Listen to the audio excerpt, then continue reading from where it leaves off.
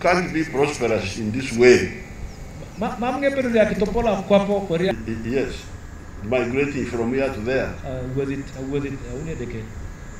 So, in order to be prosperous, first of all, you must stop mixing cows from here to there and there to here. Once you have got insecurity, health workers fear to come. So people die from disease.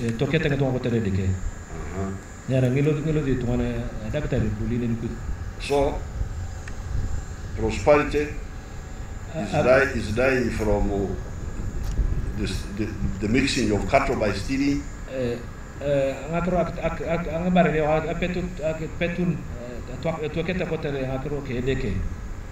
People are dying because of the gun.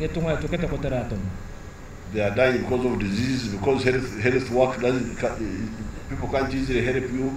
So, in order to be prosperous, first of all, you must stop mixing cows from here to there and there to here.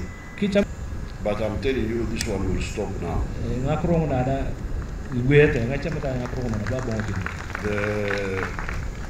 The soldiers are going to hunt anybody with a gun.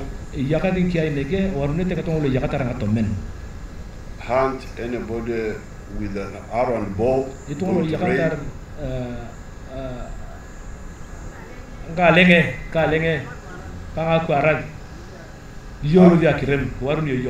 Arrest those who go with the stick to be the ones to drive the car. Therefore, what I'm giving you now is just a beginning. The goats are just a beginning because they are easier. But later on, we shall add more things, more things.